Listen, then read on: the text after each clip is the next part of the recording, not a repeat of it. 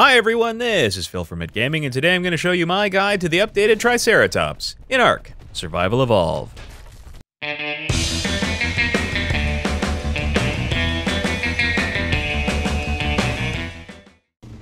The Triceratops is one of those ubiquitous dinosaurs that everybody knows about and everybody loves, which is why it's really important that Wildcard keeps it up to date, and that's just what they've done in the second TLC pass of ARK Survival Evolved.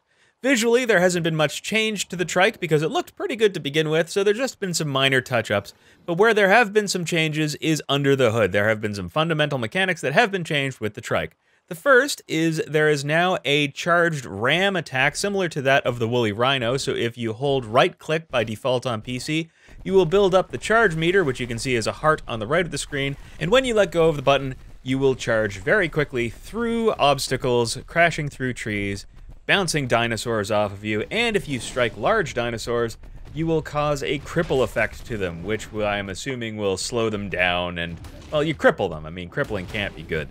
Another change to the trike is it now also has a buff whenever it is near large carnivores. It will have an increase to its damage, a decrease to the damage that it takes, and it will also have a 10% increase to its health.